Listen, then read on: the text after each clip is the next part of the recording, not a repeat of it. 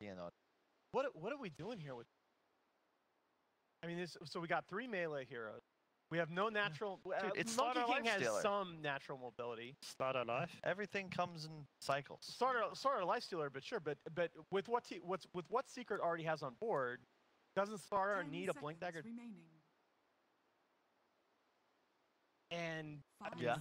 Blink first reliant heroes have played so badly in the last couple patches. I think they're fine. It's just that if you don't have non-blink required initiation tools in addition to your hero, do they? You're putting I don't think if Monkey King's a farming core, I don't think he can play that because it's a lot of single target, and you have the. I would point out that Jerax plays a lot of Monkey. So they may have already thought. I already thought that Seb would have seen this Kunkka and gone, yeah, they're baiting us mid. We'll pick a Monkey King, which is good against the Kunkka, but they'll think we're going to play Monkey King mid, and we're not. So they bait each other. You have to be careful not to outmind I think that's yourself, next level mind games. I'm telling you right now, Monkey King's. I mean that could be correct, but I don't think it's as bad. They're left with the mid. They're left with the mid to pick. You can ILTW. Yeah. It's like, what is this world I'm in right now with Seb? Okay, wait a minute. So Puppey drafting. If Paul's theory is correct, if they're left with a mid to pick, it's surely Quaswax against a number 3. Yeah. Like so we'll see, because I think if OG is left with a mid to pick, it's a snap pick. They banned a Drow, so they think that they think that Monkey King is a Jerax Monkey King as well. It could also be a support slaughter. Like we just don't really know. I think they banned the Drow because they thought that was going to be Thompson's hero. Roles really don't matter as much as they used to. It's about hero compositions. Yep. Like I look at drafts like the roles don't matter. You can pick these super high value heroes like Kunkka, like Brew, and just make them your 5 just because they're just so good to have in a draft. They matter, but the ideal farm distributions now are so much flatter. Yeah. So you're right. There's so much less. This could be a double bluff, by the way. So they pick Kunkka, make OG think that it's we're going way too deep. No. I'm worried, OG think that they it's a bluff, so they do the Monkey King. But that's what I'm worried that OG are doing. I'm worried that they're trying this mind game, and they end up with a set of 4 heroes that doesn't play that well against the 4 heroes that Secret has. What are you guys talking about? That's what I'm talking about, Kyle. Anyway. Look at Seb's face. He knows this is a mind game. He knows. The whole Kunkka baited Monkey King, that relationship isn't even that bad. Bring it on. They play into each other, and if this proves to be true, you're hosting the next segment, and I'm doing he's kind of right.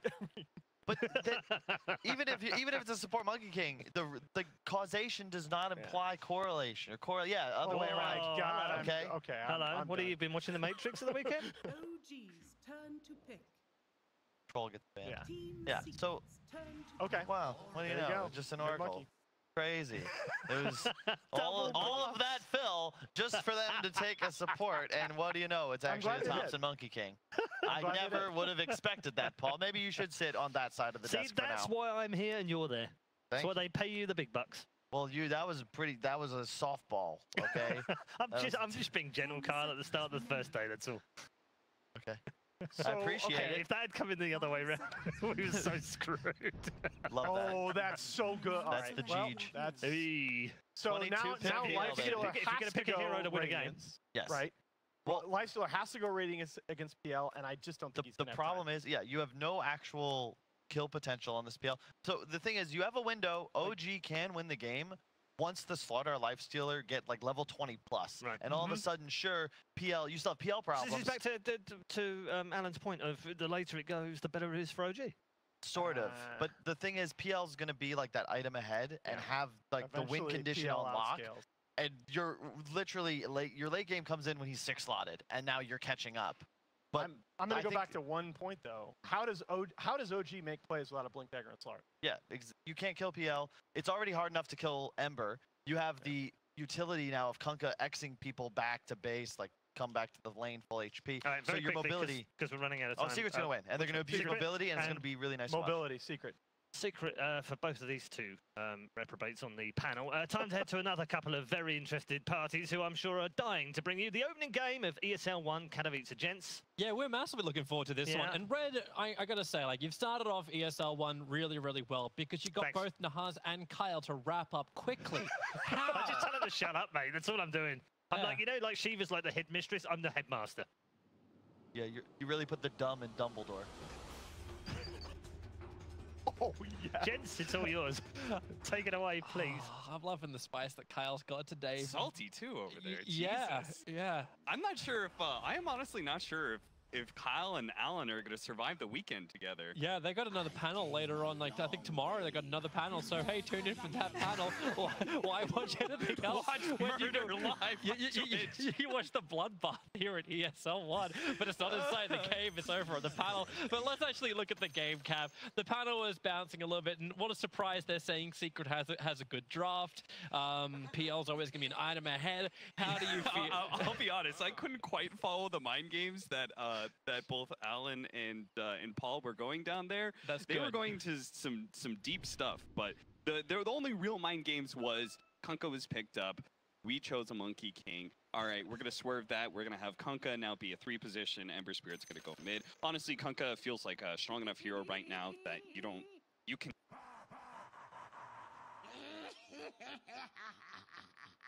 30 seconds to battle.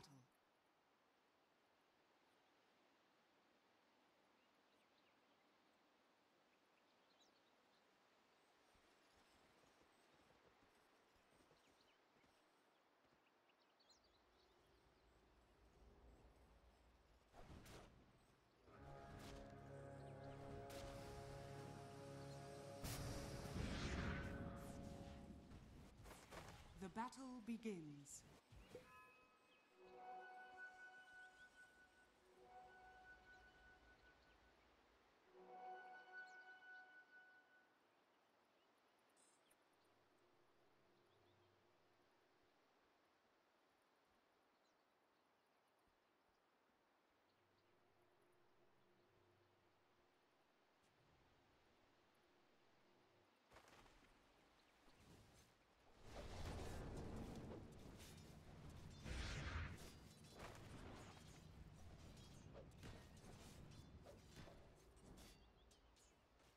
Maybe for you. Yeah, oh, hey, I'm back too. I'm back too.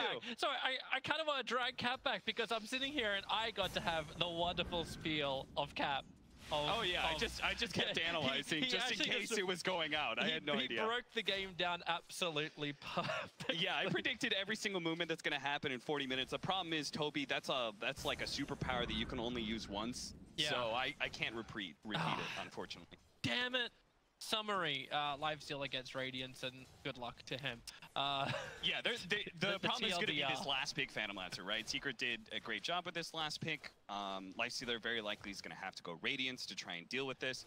They still have like a really solid duo in Lifestealer Slardar. I do like the fact that they dodged. They have the Phantom Lancer not matched into the Slardar lane. Slardar is really tough to lane against. If you can actually enable him, which is what OG's doing here with this Oracle in this lane, he applies so much pressure to melee cores because of his bash. It's just like, it's very much like Chaos Knight, where you're just like, I know that I can right-click you and you can't do anything about it. I know I can attack you and you can't fight me back because of the guaranteed bash, or with Chaos Knight right now, it's the guaranteed. So they switch that around. They're going to have Zai helping here in this top lane. Nisha's probably going to have a better bottom again. Lifestealer, who obviously they can't really go on this Phantom Lancer. You can doppelganger away whenever you get. Yeah, even so, ILTW just trying to get a little aggressive underneath the tower. Zai, oh, he's actually not going to be hitting that torrent, so Seb does not feel the desire to keep chasing on. But yeah, we did see Lifestealer just trying to push underneath the tower and look at the PL, but that's all he can really do in the lane. It doesn't function too nicely for him. How do you like the mid lane matchup? Normally, Monkey King's melee on melee kind of favors the Monkey King. How does it work against this Ember Spirit, especially with the small changes to his Sleight of Fist? Mid one can be a little bit more maneuverable against Thompson. Yeah, you were talking about that. The Sleight of Fist, the change that happened. There's a lot actually more. Got that, and then up top lane, Puppey trying to stay alive with the brain save. He got just enough life to then die. Seb still able to get the last punch in.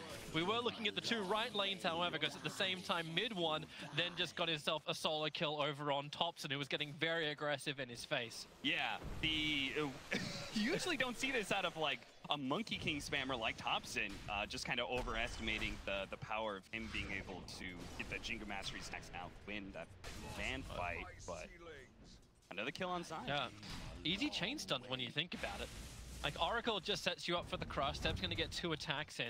And with the Enfeeble just slowing the attack speed down, it's almost like the counter to the Bash of the Deep. Being able to get up those 4 charges nice and quick. But Seb still timed it nicely. Bottom lane, Lifestealer in a lot of trouble. Actually going to get picked up by YapzOr and thrown down.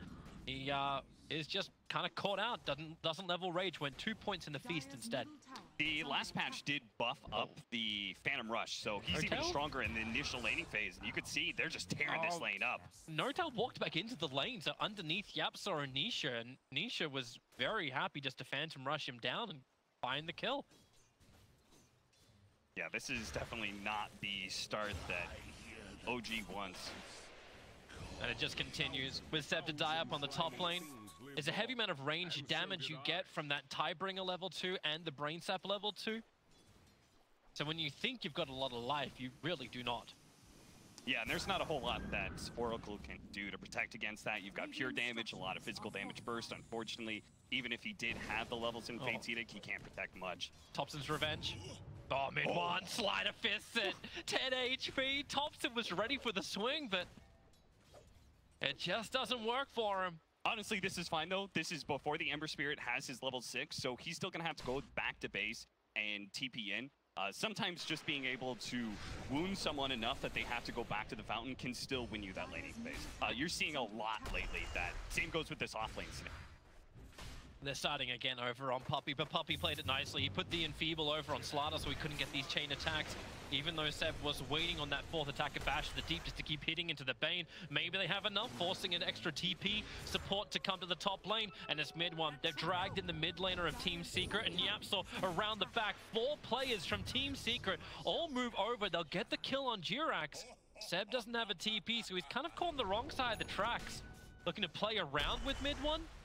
Dangerous thing to do when the 5-minute bounty runes were just contested, and Rubik looking for the body block, couldn't get it, doesn't have telekinesis, so Seb will get away. I love watching mid-1 play in this current patch with the prevalence of the 5-minute bounty runes. A lot of mids are doing this, that they rotate out of their lane, they go and try and get a kill in the side lanes and also secure the bounties. It's a great kind of 1-2 punch. Mid-1, I feel, is the one who's leading the way on this. I feel like every single time I'm watching a Secret game, he is always willing to rotate out of his lane nice and early, help his team secure those side lanes, help his team secure those 5-minute bounty runes. And you could tell, like, it always just allows Secret, even if the laning phase is a little rocky at first, like, it just turns around on, like, one of those kills on a side lane core, and then you get the 5-minute bounties as well. Yeah. They always find these attacks when you've got the objective behind it too. Like, it's Team Secret's, I wouldn't say key to success. You can leave that for the Pound to argue about. Mid-1, looking to get a lot of farm out, and YapzOr's gonna have to protect him. This Invis Oracle tried to come up and cause some problems. Thompson's also done the rotation in, so underneath the shrine that just got popped from mid-1, he'll Searing Chains and try and keep Thompson away, but they're calling out the stack already. They need this extra farm to get into the Monkey King. If PL's gonna be an item in front, a stack like this will allow Thompson to really keep up with him. And he is now #1 the net worth thanks to that stack. Hilariously enough, second on the net worth is actually the Kunkka. Zai has had a terrific time on top lane. Yeah, he's done very well for himself. It's one of those rare times the Enfeeble change from attack damage to attack speed. Like 90% of the time, you were like, damn it, I would much rather be able to take away someone's attack damage, but this is one of those rare scenarios where the attack speed actually works out much more to your favor, as you were saying, with the Bash and the Deep stacks. Yep. And that's where Seb just has to rely on rely on Slither and Crush once again. And that doesn't feel natural to say. Notel's moved to the top lane. Jirax is going to come with him too. While YapzOr's wrapping around on bottom lane, they want to have a crack at the Lifestealer. He just rage TPs out. The damage is almost enough to get the kill. He didn't even TP all the way back to base. He TP'd to the tier 3 tower. That's how fast he can move his fingers. Thompson has to go into Mischief. The slap down gets us done a little bit of extra lifesteal, but nah.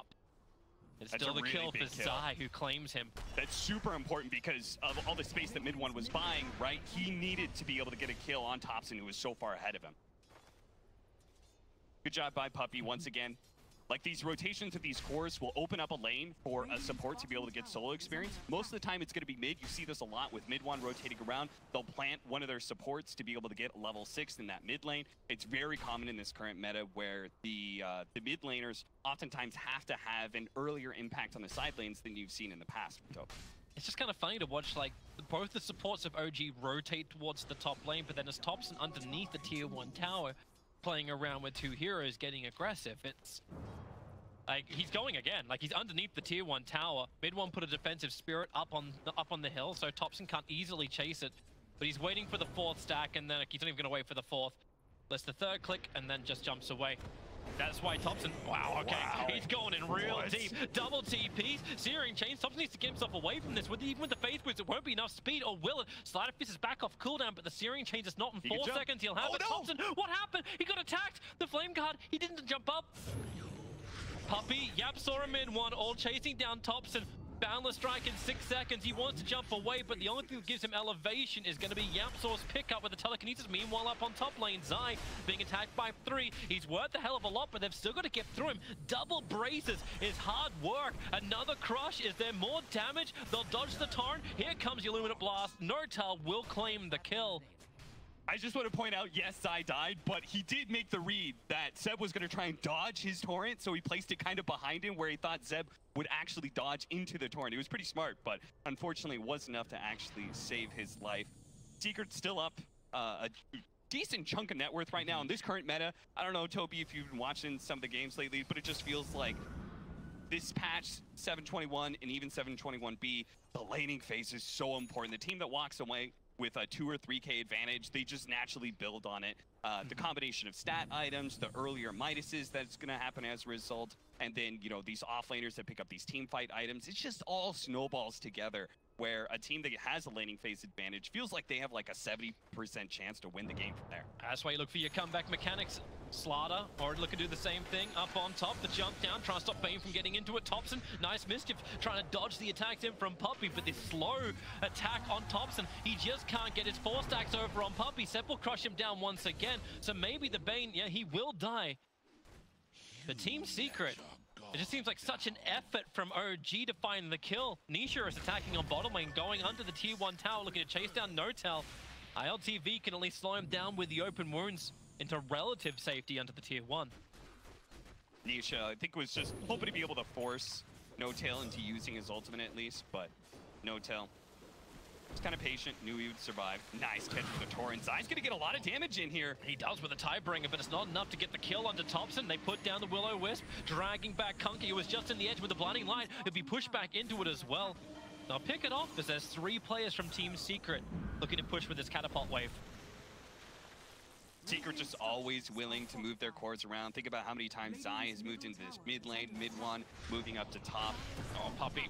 He's got Fiend's Grip available, but it's Zai who's the isolated one. That's who the lifesteal is moving towards, but then Bane just jumps into the backlines, kills off Topson. Is core for core at the moment? It will be, yep, mid 1, maybe in a little bit more trouble as Yurex gets a small hold and then nukes him down. Puppey's on the run as well in Team Secret. You brought a large amount of players to this fight, but that may mean a large amount of casualties. As Bane, you can brain sap, you can enfeeble, you can try and slow down the attacks of OG, but when they got 4 players there, they eventually, through war of attrition, get through Team Secret. They were doing a really good job creating a lot of space. They didn't have to worry about rotating down to that bottom lane too much because they got the laning phase matchup, the Phantom Lancer versus the Lifestealer. So they're just roaming between top and mid. It generally just puts pressure on OG. They can't really focus on that bottom lane. And yes, it has been creating space for this Phantom Lancer to get top net worth, but a little bit too heavy casualties there for Secret, losing their Ember Spirit, who, you know, was already roaming around so much that he's not the highest in net worth. I'm actually just loving that heat map. Just, yeah, PL, never leave the bottom lane, always continuously farm. Giving him a decent advantage, even overhand at Midas, wielding Lifestealers. We'll see just how the build goes from ILTW. Like how does he even approach this? Well, you got the Hand of Midas, you got injection money. The panel was saying you're looking towards the Radiance. But I'm also wondering, like, is there a stopgap? Is there another item he wants to go before he reaches that? Yeah, phase boots. Sometimes you see, like, these phase boot drums build before you go for your big item. I'm not sure if that's necessary for this, though. Mid 1. Initiation's finally coming in, but out goes mid 1. Very defensive Spirit, but this does isolate Zai as well as Puppey. Mid-one's managed to move himself back towards the fight. Jirax has to use the false promise onto himself because YapzOr moved over, and YapzOr's ready to fight as well. He's got Purifying Flame, so maybe he can get a little bit more damage, but Notal, the ulti is already back up again. They're all walking towards the light, the dangerous place to, especially when Thompson gets a 3-man slapdown. 5 players all locked in that Will-O-Wisp. Zai will finally fall with the Illumine Spam and the crush from Seb. He'll create enough space and then die a second after for the Fiend Script from Puppey. They just come free. Thompson, he'll go down, and they're moving forward. YapzOr ready to fight, but not enough mana to actually hold Jirax in position. And it won't matter when Jirax walks back into them, and they've got mana again. Yep, goodbye. Yeah, this is why you see that meta not too long ago of these mid-Kunkas building into Radiance, because they just last so long into a team fight. And you saw it there, OG took so long to be able to focus Zai down. A really sick play by Thompson where he managed to dodge the X there with the mischief. But it's, again, still wasn't enough. The combination of Enfeeble slowing down the attacks of the Slardars and the Monkey Kings not being able to get their stacks up, them taking so long to be able to bring down this tanky Kunkka, it just allows so much space for Nisha and Mid-1 to be able to come in, clean up. Not to mention, Toby, we're going to see it eventually. Have you been lifted up by a Rubik who has maxed out Telekinesis and has maxed out Arcane Supremacy yet? I have not. Okay, it feels, I'll let you know, Toby. It feels like it lasts forever. You're just hovering in the air for a long time. Does it feel like Shaman Shackle? It kind of does, yes. It kind of feels like that. And then, Toby, it's going to get even worse when somebody gets enfeebled and they get Telekinesis. You're just going to be up there for years. All right, so never-ending control factors make for a very fun and non-boring game. Mid-1, back far enough that Thompson's jump won't be able to attack him, but it will be Jirax in a little bit of trouble. Thompson going to go into the Wukong command, wants a little bit of extra help with the slapdown. It doesn't actually connect on anybody, and then he walked out of the ultimate, allowing Puppey to move forward. Ember Spirit's already jumped back to the defensive Spirit, and they don't want anything to do with this. OG needs to get the hell out of here. They've got no tier 1 tower to retreat out to. Instead, it's Seb just trapped. Maybe he's not that trapped. They jump in, looking for the hits over on top of Zai, and with the Will-O-Wisp, they hold him in position. Thompson, he's got the buff up, now moves attention over towards Puppey. He'll nightmare him up. They pick him back out of it, and the hit. It's a perfect slapdown. Puppey will fall. YapzOr, will he actually follow? You know Thompson wants to find the kill, but TP support's coming in, and it's the big one. It's the Phantom Lancer, looking to find Mid-1. He actually doesn't get it. Yeah, he gets the root over on Thompson. That's enough to get himself a double kill now. Getting those back-to-back ones. Wants to get another one. Seb on the run up the hill. Where's the support? Notal can't do anything. He's got 10 stick charges, but not enough, well, any support to really do anything more. It's a straight back out now from OG. To be honest, I thought that was going to go worse for them. And that honestly, went pretty Toby, bad. this is not the same Thompson of TI who was single-handedly moving around, like just owning games with his Monkey King. Think about the kind of start he had. He was like level 6 when Mid-1 was level 4 because of the rotation that Mid-1 made to, you know, win secret their side lanes and such. He was able to get ahead both in net worth and levels, but he wasn't able to utilize that to move farther ahead. He's actually been, you know, dying in some of these team fights. You know, a fight like that, he overextends himself, you know, thinking that he's going to be able to chase down YapzOr and such. Gets caught, you know, what was initially an okay fight for OG turns bad. It's sad to see because I think part of the problem is that he doesn't really have a support to work with so much. Oracle is, yeah, he's a defensive hero. In the laning phase, he can be pretty offensive because of his heavy amount of nukes, but when it comes to moving around and getting these like jungle ganks and stuff, it's not a support that really enables you too much, and neither is Coddle. So he doesn't have somebody to work with so much, and just a non-stop control, everything they got over on the life steal, but then again, maybe they popped too much Team Secret. They really wanted that kill, and this will allow Seb to move forward. Crush could be stolen. YapzOr wants to come in and spend a little bit more time holding the slider in position, allowing Mid-1 just a spirit jump forward, but another Crush out. Jirax, the pop rubber lifeline over on the side. The sleight of fist, the damage is half decent, but OG are back to their tier 1 tower. This is the first time we've seen Team Secret engage in, and they didn't get an instant kill. And in fact, they're wasting more time. Now Thompson's getting a little bit more space on bottom, and OG lose nothing of value. A little bit, but I'm not even sure if OG is going to be able to maintain enough control to keep this tower alive. And when you lose that offlane tower, you start losing a little bit of control of your offlane jungle, which has those critical ancient camps. As you know, it's just overall a pretty important real nice tower. From Zai. He knew Thompson was going to try and farm up the wave, so he actually timed his torrent perfectly to connect onto Thompson, who's going to go into the Wukong command, begin his TP out, but that's not enough armor to survive. He'll end up falling. Yeah, what'd you say after that team fight, Toby? It was like, oh, space for tops, and he's getting some farm. Immediately dies after that. And it feels like that's been happening this entire game, that Thompson just, you know, keeps on dying in some of these engagements, looks for what he thinks is a pick-off, and Secret are actually more grouped up than he expects out of them. He just doesn't have a support to be able to work with in that regard, and I don't know, it's just a rough game for a Thompson Monkey. He's moving everywhere on the map to try and find his space, but I guess, is this what everyone's been talking about with OG? Is the analysis of what's the difference between not having Ana and having Ana? The fact that Ana and Thompson just seem to have this really great sync of nuke and control, and sometimes they both had this like crazy control with the cores. And what is a lifestealer? How's he meant to sync with the rest of OG? I mean, I think it's also the snowballing nature and like the tankiness and such that is currently in the meta doesn't quite fit into what Thompson wants to be able to do with his Monkey King, where, you know, he's single-handedly going from mid, and, you know, I see these rotations so many times. He goes deep into the enemy jungle, finds the carry that's farming up neutrals. Like, that's the Thompson that you expect to see, who snowballs off these pickoffs. But here, against a Secret team that's playing, you know, a lot of 3-4, now full 5-man, he just doesn't have those opportunities. You want to talk about tanky? Talk about also in the, like, you can't even fight into this. Rubik's just finished a Lotus Orb by 18 minutes into the game. Like, we always expect YapzOr to have an insane amount of money whenever he gets his Rubik, but he's walking around with Rage level 4 and has this Lotus Orb. They can't stop Puppey. He'll get his ulti off, he'll be the enabler for mid, one to be towards the front lines. Durex has already burned his false promise, just trying to stay alive underneath his own tier 3 tower when the tier 2 tower is still kicking. Yeah, one of those big things is that like the corrosive haze, just being able to focus someone down, you've got the Lotus Orb to be able to counter that. So even OG is like one comeback of being able to get eventually a Blink Dagger for Seb. I'm guessing he's trying to finish up the Crimson Guard first, which again is full meta right now. Don't focus on the initiation aspect. Focus on the team fight. Focus on the team fight. It's high ground defense, right? Like, this is the only way OG delayed this game. Yeah, it'll also help. Maybe that's where we should start taking our mindset, unless they could find this kill over on Nisha. But already, Slither and Crush will not connect. Nisha just doppelgangers it off. And luckily, you'll get that back up again. The power of Chakra Magic, just reducing that cooldown time. You know, we keep, like... Gold from my chest.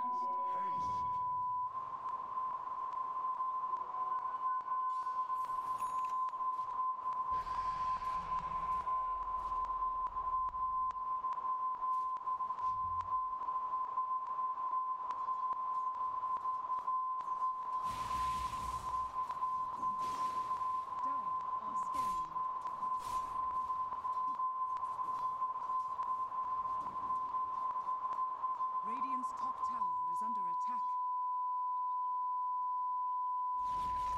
Radiant's top tower has fallen.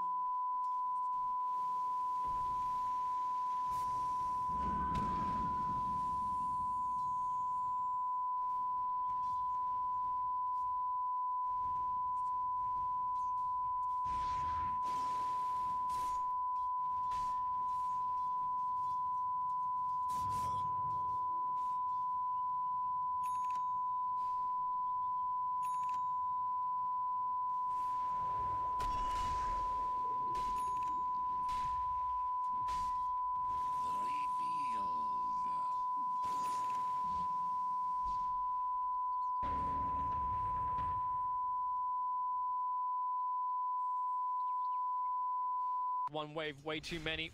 They came under the cover of a smoke. He's got Observer and Sentry down, so he feels comfortable. And then TP out in the tree line. Spirit jump forward. He'll see him, and ooh!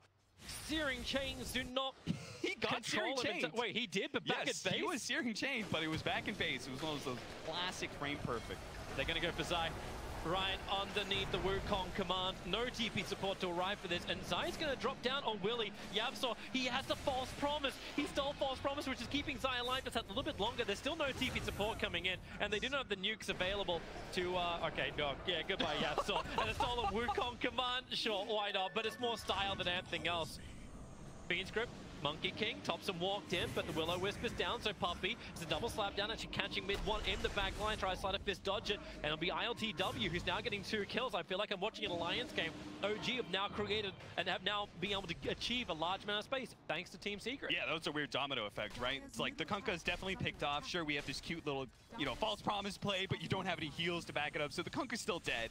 YapzOr ends up dying as a result, and then you see this rotation from the other three members of Secret. They moved like they were almost going to fight into OG. It's only Puppey who ends up taking that fight by himself with just a Fiend's Grip. I don't know, it was a little awkward. It's the dream, right, for OG, though. You just finished Radiance. You wanted to have that fight. The only thing they didn't get was Roshan. Yeah, you've got a nice little peek now. You've got a power spike in your lineup. If you could finish up that Blink Dagger for Zeb, unfortunately he's just a bit behind in net worth, but once he does get that Blink Dagger, they'll have like a really sick, if they can actually get it, Blink, crush onto the PL, you know, put that Corrosive Haze on him. They'll just be able to burst either the Ember Spirit or the PL down very quickly, but they need that Blink Dagger badly. They're smoking. They're looking for an opportunity. Puppey's coming in underneath an Observer Ward. He planted down his own Observer Ward a little bit further to the north. But Nisha's in the neighborhood as well, so jump forward, he doppelgangers in, but they really want to kill off Puppey. They have got target number 1 as the counter to Team Secret, and they're taking some time to do it. Finally, it will be able to happen, but Nisha, mid one, and Zai all running into the backlines. They're focusing on G-Rex. He'll false promise. They'll take him some time to finish off the kill. Instead, it's going to be a 3-man stun thanks to the boat. But OG, they're back out. The stun. Thompson will finally commit the Wukong's command, but he dies instantly after, thanks to mid one jumping forward. But it's ILTW who's doing so much work on this Lifestealer. Team Secret aren't trying to kite him. They just walk straight up to him and allowed the Lifestealer to punch in another control. Nisha goes down. He had 2 seconds on his doppelganger, dead for 60 seconds on this Phantom Lancer. They cannot keep the chase going, however. Zai will walk back underneath the tier 2 tower, but the ping quickly comes onto Roshan. And that's the danger of these power spikes, right? It doesn't matter how well Secret played that fight, how well Zai played it, in particular with that 3-man boat that he actually managed to land. It didn't matter because, honestly, OG with that Radiance timing, they're just very strong right now. It's tough to win a team fight, and this is the dream. OG, not going to get, like, the fastest Roshan in the world, but still 25 minutes. They'll be able to parlay this Aegis into taking, hopefully a couple tier 2s. Observe Wall was planted down by Notal. He's getting Fiend's Grip up already. They have to come out and try and fight him. They need that Will-O-Wisp to help out, but that's why the jump down and the Will-O-Wisp combining with a slap from Thompson and the Illuminate. Team Secret, a large amount of damage early on. They're underneath the Radiance burn too, so Team Secret back underneath their own shrine. They'll feel more confident here, but maybe they don't. They're walking back off it. Puppey completely isolated, down for 32 without buyback available. They'll even claim the 25-minute bounty runes for this effort from OG and then back into Roshan. Secret, how long until that Coco's Rum for Kunkka? 15 seconds? I don't think they can fight without that. Like, they can fight without the Bane, maybe, but they have to have that big team fight from the Kunkka. So they're going to have to give up this Aegis. They're keeping close tabs on mid one, but yeah, Team Secret have no desire to try and contest this. In fact, OG are leaving ILTW inside the pit to finish for Roshan, and we're already trying to hunt the Ember. But it won't happen. Nisha pushes the bottom, and more space gets created. Have you seen this build from Thompson? What do we got? We got Echo as well as the Maelstrom. Interesting little swerve, right? You don't see a whole lot of Maelstroms on Monkey Kings. He picks this up. The Phantom Lancer, obviously, it's a very nice item. Is it also like that way to do like almost recovery farm or the ability to keep up? A little bit, yeah, sure. It's definitely a farming item, sort, but I think it will actually have a very large impact in your team fight. If you can get on top of the Phantom Lancer, you have your Wukong's command out. You're just getting lots of lightning procs everywhere. See Thompson. This is, again, not the normal game for him, where he's usually able to be so dominant mover on the map. You see how many times he's died in this game. Yeah, it's all the death marks. It's eight deaths in total. He's gone 3, 8, 7. It is not what Monkey King wants, but at the same time, like, does it feel like Team Secret now don't have the ability just to break OG's will? Instead, it's going to be OG jumping in. Thompson just straight into Wukong's command. He wants Nisha, and he's having a hard time getting out of the command. ILTW just stays right on the back of him, and it's now a 6-1-5 Lifestealer, who's the one who's just having the time of his life. Seb's got the Blink Dagger you were requesting. Mid one. Oh, locked in for a moment. He's slider fisting just to try and buy a little bit more time. Seb jumps up, Thompson. He's just, oh wow, the play. Mid one into the trees. No way to disjoint the follow, and now Seb can finally get the crush off. They'll catch mid one in the trees. He was spiritless, and they will find the kill. And Team Secret very much on the back foot. OG. Is this now actually old school OG? Hey, we're behind in the early game, but it doesn't matter. We hit that 20-minute mark and things go right. I mean, this is definitely their time where they're supposed to be dominant. So I'm not going to get my hopes too far up that OG's just going to easily clean out this game. Secret definitely have a lot of game left still in them. There's still plenty of towers to go, you know? So, but it's definitely looking great for OG. Hey, this is a great recovery. They still got 2.5 minutes on the Aegis. I love the way that they just spread out real quickly. They're trying to keep all the lanes pushed in, that they can go back to 5-manning once the cores of Ember Spirit and Phantom Lancer are still up. That's how you impede their progress. Seb's in trouble. YapzOr's just been playing with him for the moment, but Seb, okay, they will put the Will-O-Wisp down. Seb will get a little bit of extra time to get the crush off. That's what they're trying to buy time for, and then in comes Thompson. A perfect jump, combining with a blinding light and the radius. It's difficult to get economic damage in mid one into the back lines. He wants it with a false promise from Jirax. It cancels it off, so mid one knows he can't get anything more, but back to the rest of the team. Zai's gone down. Thompson will be the trade-off, but ILTW, he gets the big one. Phantom Lancer down for the count.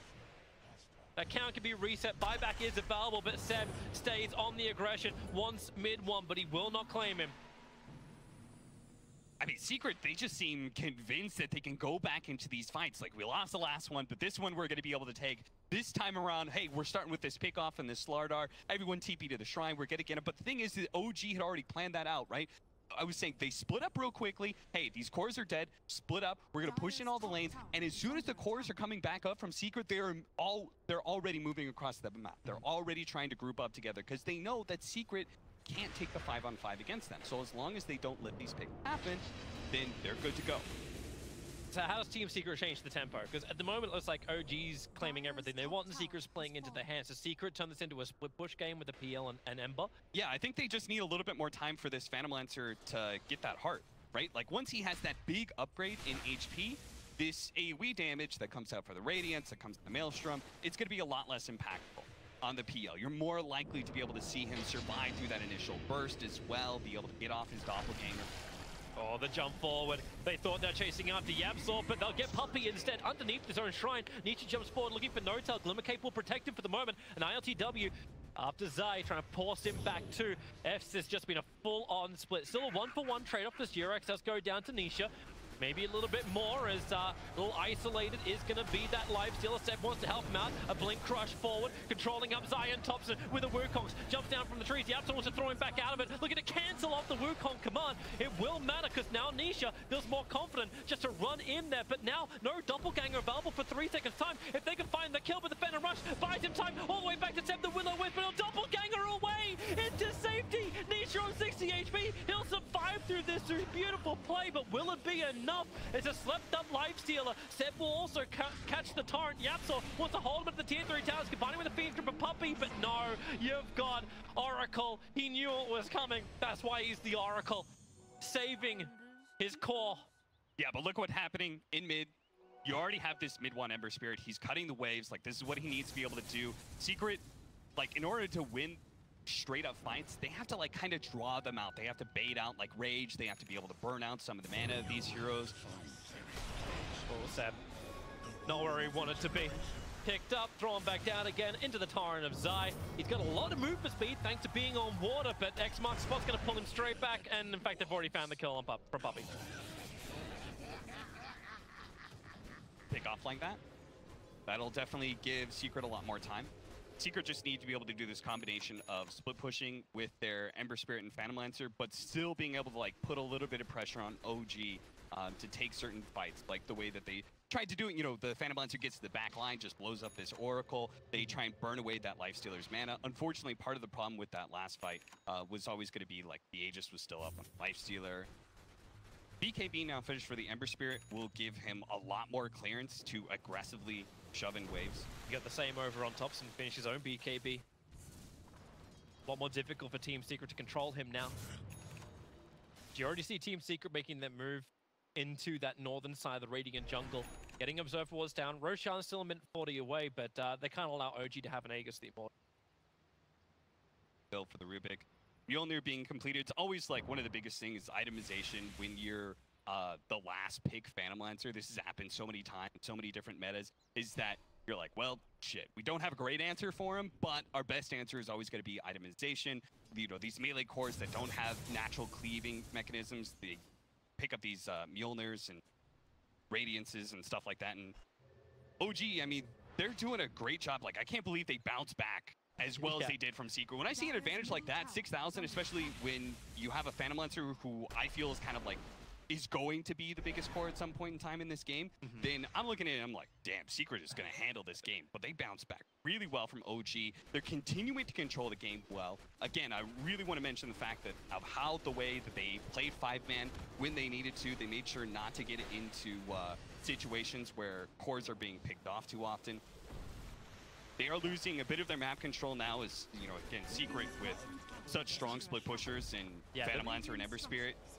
PL and Ember could do so much, and ganking them appears to be almost impossible as well because they're so maneuverable. Yeah, but it's going to be one of those games, it's like playing against a Tinker where you just like are always trying to chase that one hero. Once you do pick them off, great. Then the game will very quickly transition into you hitting a high ground and forcing a buyback, and then you've got an actual win condition. But this is going to be kind of the slog that you go through as a team when you're matched up against a team pushing you. I love this from Team Secret. Like, we're talking about OG looking for this pick off, and Secret like, okay, we're going to dangle. We're going to dangle mid one in front of you and see if we can get a nibble. Yeah, you start establishing patterns, right? It's like, oh, they're just running around trying to catch these heroes. What happens when we smoke up behind one of these heroes, right? They're going to be a little split, maybe. They're playing a little sloppy. They're not moving around the map together as much as they were because they're just trying to catch someone. That's maybe where we catch them with their pants down. Maybe that's where we catch them in a 3-versus-5 scenario. They're really going in. That Blink Crush and damage. It will be enough to get through Puppey. Not exactly the target they were looking for. But they can come back, and with the Sentry Ward, they've already de-warded the Observer and Sentry of Secret that allowed them to understand that OG were right behind them. Yeah, this is just more time. Phantom Lancer, who's now building into a Scotty, another big stat item to follow that heart. Is this still going to be enough? Like Monkey King is still insanely strong.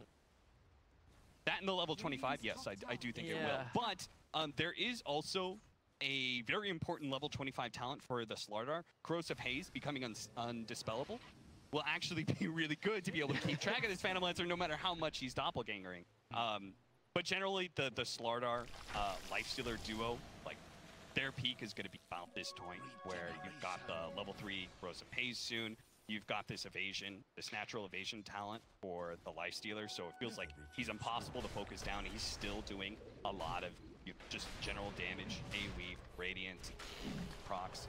It's huge fight time. OG have started up Roshan. Team Secret want to try and contest this, and they're smoked up.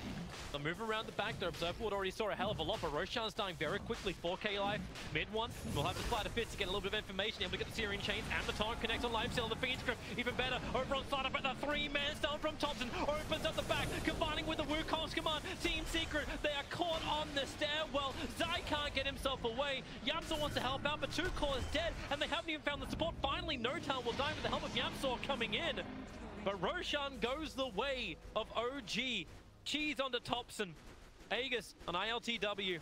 And they're looking to go straight down the mid. In fact, Thompson's already there. He gets a slap down onto the Rubik side of Fist Syrian Chains. Buys a little bit more time. Remember, he's got the cheese. He wants to be aggressive. And that tree dance, he can go so far, so fast. I love the confidence that OG played that Roshan. Because if you looked at it from their vision, they didn't see 4 heroes. But it didn't matter. They saw the one hero that was important. They saw Phantom Lancer in bottom lane, and they kept track. They knew he didn't have a TP.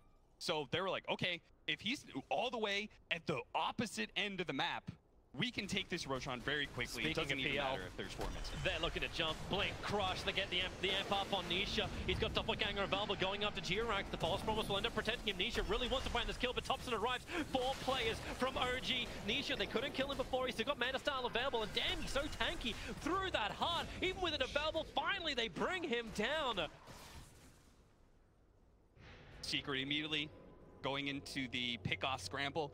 So what happens, like, when one of your cores, your big cores, gets picked off and you know you can't take a team fight, you've got supports, cores, whoever they can are running down a lane as quick as possible, because the whole point at that point is your team is you're just trying to buy time for your core to come back alive, hoping he doesn't buy back the defense base. So you're just trying to shove waves in.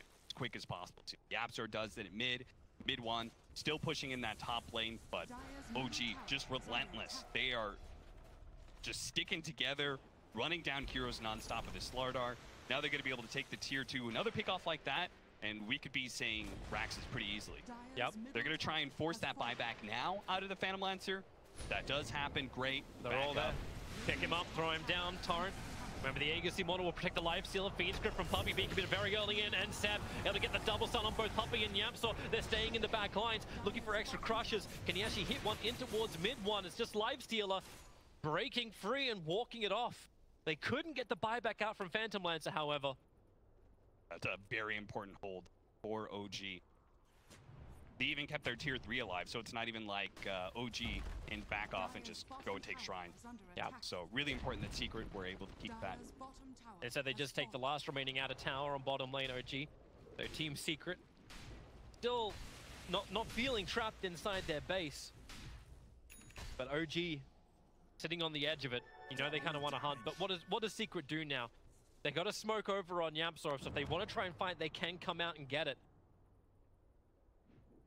But you're also rapidly approaching these 25s. What do you got on Lifestealer? They're going to see this model at top lane. Oh, he walked in, Seb. Missed the crush timing, so Puppey doesn't die instantly, but it won't matter when Jirax is able to find the nuke. Thompson, a very early Wukong command. Want to try and find his opening, but Seb finds it instead. Triggers the BKB, goes out the YapzOr, and Thompson straight to the backlines after Zai. He's got the 4 stack up already. Whatski beating into that Kunkka. 2 heroes down, both the supports of Secret without buyback available, but they have to deal with the PL. Willow whispers down. Nisha with the doppelganger away. Thompson able to get the slap down, and they've got the control, but no. Mana Star, Nisha needs more time. He's trying to move through the tree lines, set up towards the edge. Doppelganger is now off cooldown, but he needs to jump up the hill and away. Mid-one was there to help him out with the Searing Chase. They couldn't keep the chase going. Nisha barely survives, but survive he does. They're going to get a bit of time to hit this tier 3, but sadly with that Phantom Lancer staying alive, what's going to happen is he's going to heal, and then he's going to start throwing illusions at these heroes and burning through the mana, and I'm not sure if OG is going to feel super comfortable going for the full outset of Rax. They're also got to worry about this. They don't want to stick around too long. They've only got a minute left on that Aegis the Immortal. The cheese was already burnt. But the way Seb plays, I love watching Seb play offlane initiators, man. Like, he's fearless. Like, he really leads his team to take fights that sometimes could be difficult. You know, he's just willing to go and dive into that high ground. And I love that position from Zai. There's a couple of positions on the map that you can actually hide yourself inside of walls. And he was doing on the edge. So all I see is this slight corner of his shoulder. And that's all you get. And he has a sentry ward, so he knows there's no observe ward looking from up on the high ground. Difficult for OG to instantly know where he is to counter initiate. And puts him in a great position for a boat. There's actually another one on bot lane. You can actually put yourself inside the wall, entering the base. I'm sorry, it's a techie. Going back for it's a techie spot. For Shadowblade. Is that why you know it, Toby? It's actually it's a techies thing. Whatever gets you in range for Ether Lens Blast Off. That's actually why I know it. Yeah, I'm sorry.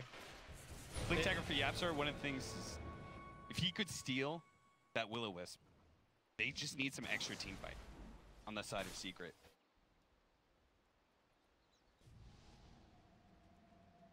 YapzOr would do it. It would be easy mid-one. There's catch up on top lane, but the Sleight of Fist lasted too long, Seb.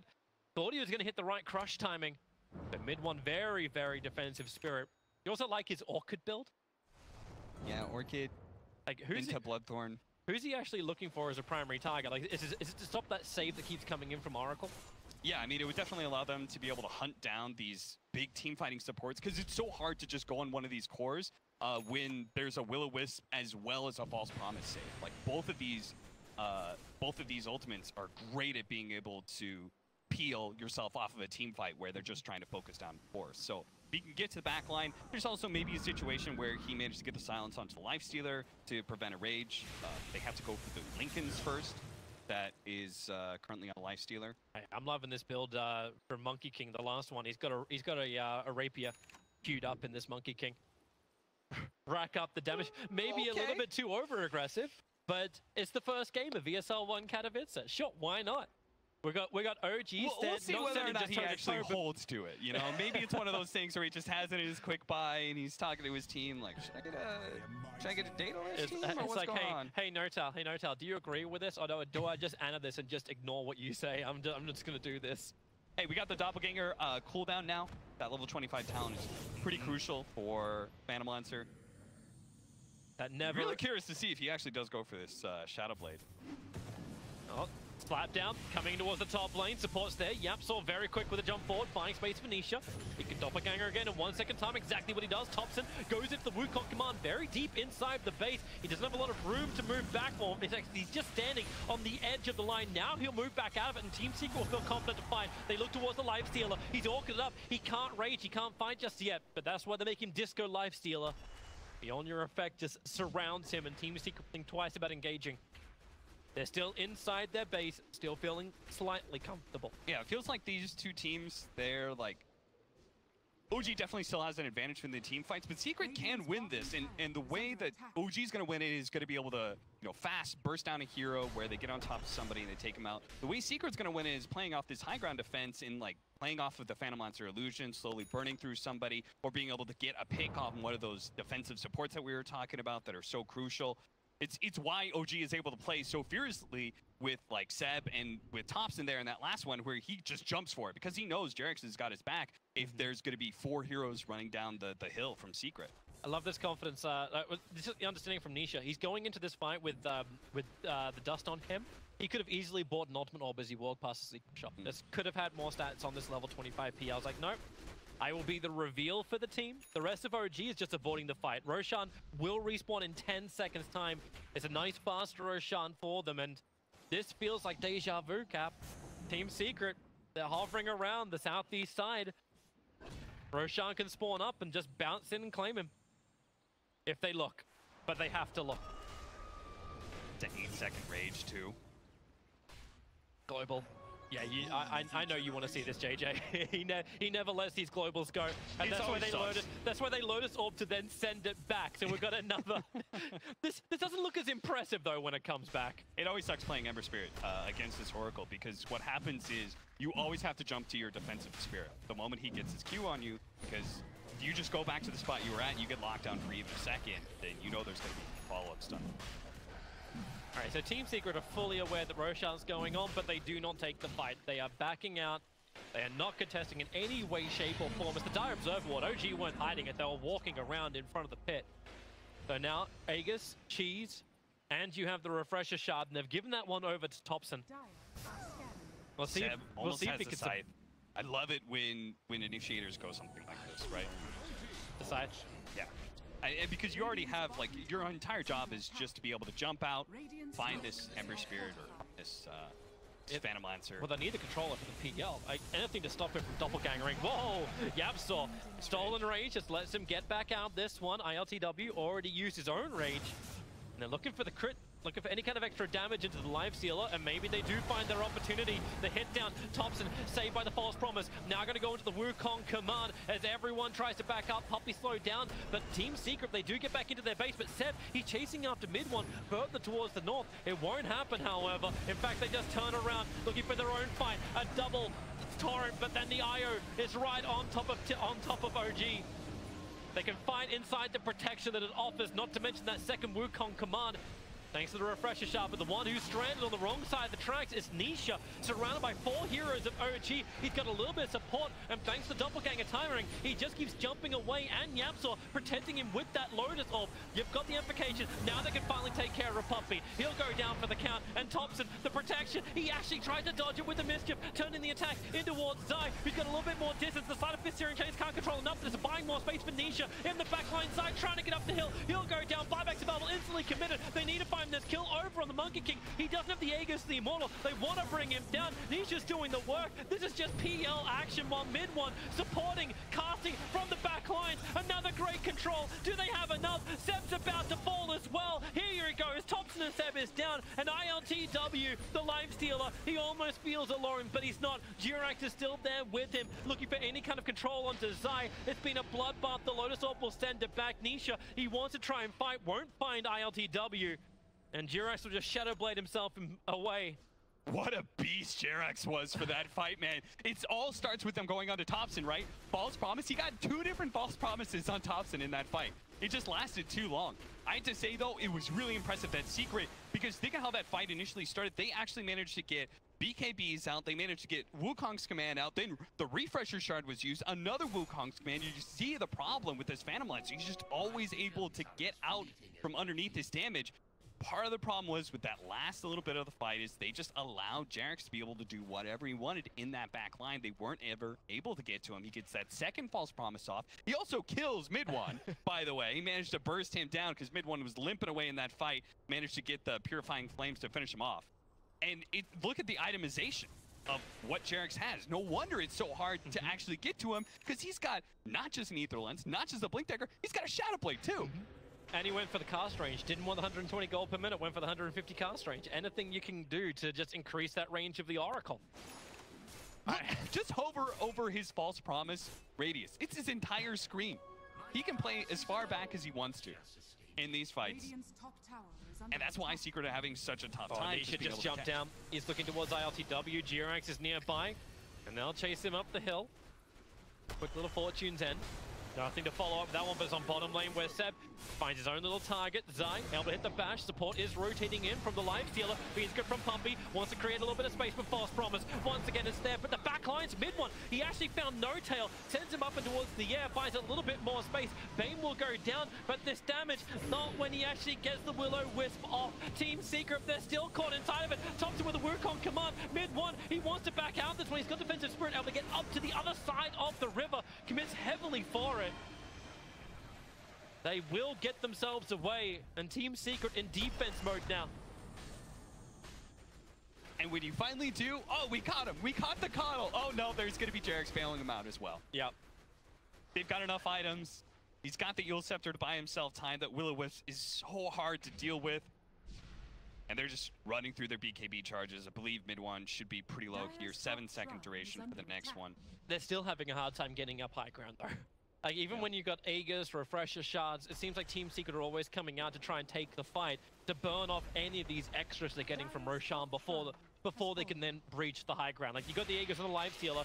He's moving forward. You got the open wounds over on Zai. It's a good start of Fistarian Chains combining with Torrent Boat. And then Nisha just runs in. He wants to kill over on Slaughter, but no, of course not. Jerax is already there with the false promise and the BKB from Seb. It's a low duration, but Team Secret, they're burning these timings down. That's very deep Mid-One, but that's why defensive spirits are available.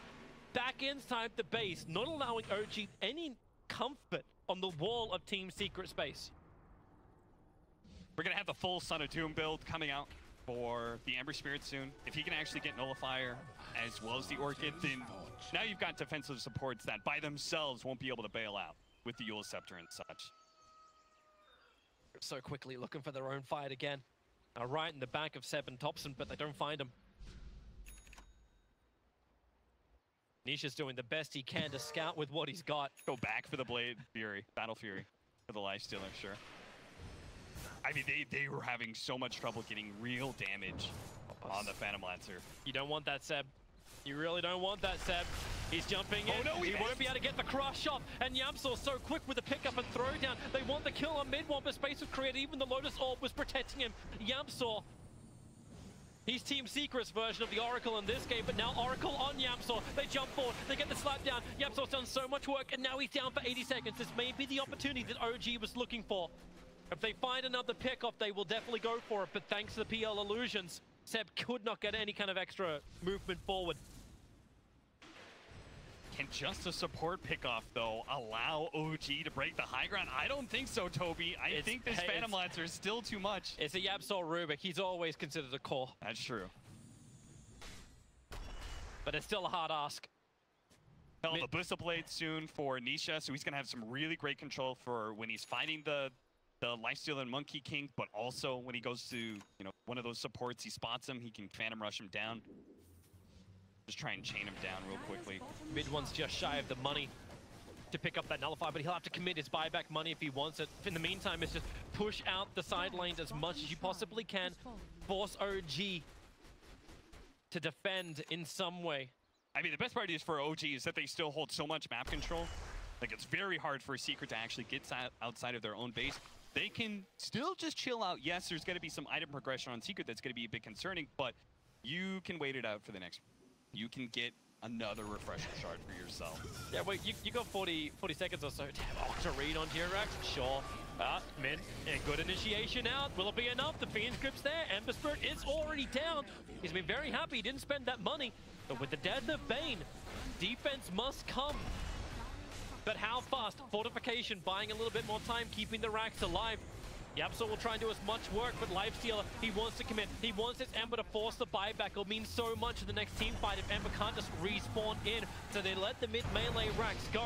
Tossing everything else they've got for the jump forward step. He's looking for the kill over on Rubik. They can't afford to die in mid one. He has no other choice. He has to come into this fight underneath the Wukong command of Thompson and the Will-O-Wisp. Nisha's in trouble. He'll jump up, but he's still in range of the IO ball, and he's pushed around. Another doppelganger, it won't work. He'll go down. Mid one's BKB will allow him a little bit of protection with the PL buying back. They need to find some kills. They need to make this worth it in some way, shape, or form, because OG, they're continuing the rampage. Forward, in towards the Conquer. The slap down. It connects on the mid one, the backlines, and Seb's already there, but the searing chains will not allow him to get the crush off. In fact, it was on cooldown anyway. 2 minutes dead for Zai. That was a die back from him. And the tier 3 towers will fall on top. OG, finally they found the opening that they were looking for against Team Secret to take that top lane of Rags. And in fact, Seb just goes for more kills. Mid one jumps forward underneath the tier 4 towers. Team Secret, they have not enough players to feel comfortable enough here. Not even inside their own base, and not even with Nisha, who are level 25 PL, trying to get into the back lines of OG, but it won't work. They're losing too many players. They're all gone. It's GG. OG take game 1 of this 2-game series to kick off ESL One Katowice. God, that was such a sick game to open up this tournament, man. OG, I mean, it felt like they were just running around trying to get these pickouts, and finally they get the really big one, that scythe from Seb. I mean, how many times? This is just such an incredible story from this guy to go from, like, basically